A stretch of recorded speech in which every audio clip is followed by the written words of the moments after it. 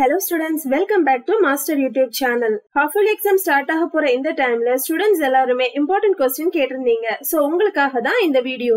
Already நம்ம YouTube channelல first midterm, quarterly exam, second midtermக்கு important questions போட்டிருக்கோம். அந்த வீடியோஸோட லிங்க் நம்ம description boxல கொடுத்திருக்கோம். பார்க்காதவங்க அந்த லிங்க்ல போய் செக் பண்ணிக்கோங்க.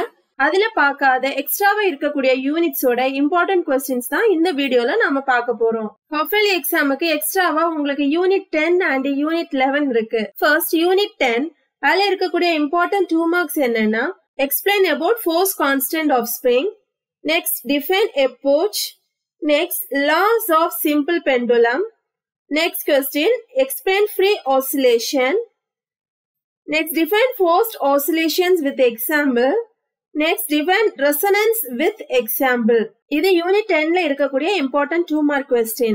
இந்த லெசன்ல இம்பார்ட்டன்ட் 3 மார்க்ஸ் பெரிய அளவுல வராது. சோ இதுல இருக்கக்கூடிய இம்பார்ட்டன்ட் 5 மார்க் क्वेश्चन பார்க்கலாம். Explain simple pendulum in detail. Next, explain about the vertical oscillations of a spring. Next, explain about the oscillation of liquid column in U-tube. Next, explain about the energy in simple harmonic motion. இது unit 10ல இருக்கக்கூடிய important 5 mark questions.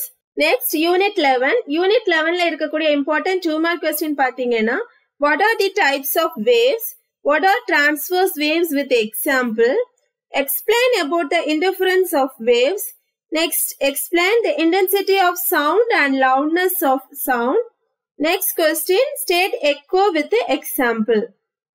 இது unit 11ல இருக்கக்கூடிய இம்பார்ட்டன்டான 2 mark question. Next, unit 11ல இருக்கக்கூடிய இம்பார்ட்டன்டான 3 mark question என்னெல்லாம் பாப்போம். Explain relation between frequency, wavelength and velocity of a wave. Next question, explain about red shift and blue shift in Doppler effect. Next, state the factors affecting velocity of sound in gases. Next question, explain about the law of transverse vibration in stretched strings. இது unit 11ல இருக்கக்கூடிய இம்பார்ட்டன்டான 3 mark questions. Next 5 mark questions பாத்தீங்கன்னா explain the difference between traveling waves and standing waves. Next question, the velocity of a traveling wave produced in a string is v is equal to root of t by mu. Next question, Newton's formula for velocity of sound waves in air and also discuss the Laplace correction. Next question, how overtones are produced in a closed organ pipe and open organ pipe. Next question, determine the velocity of sound using resonance air column apparatus. இதுதான் unit 11ல இருக்கக்கூடிய இம்பார்ட்டன்டான 5 mark questions. இதுல problem क्वेश्चंसும் கேட்பாங்க. So இந்த யூனிட்ஸ்ல என்னென்ன important problems இருக்குன்னு நாங்க உங்களுக்கு தனியா வீடியோ ப்ரொவைட் பண்ணுவோம். சோ நீங்க அதை பார்த்து ரெஃபர் பண்ணிக்கோங்க. உங்களுக்கு ஏதாவது டவுட் இருந்துச்சுன்னா நீங்க மாஸ்டர் ஆப்பை ரெஃபர் பண்ணிக்கோங்க. மாஸ்டர் ஆப்ல எல்லா क्वेश्चंसும் வீடியோ அண்ட் டாக்குமெண்ட் ஃபார்மேட்ல ப்ரொவைட் பண்ணிருக்கோம்.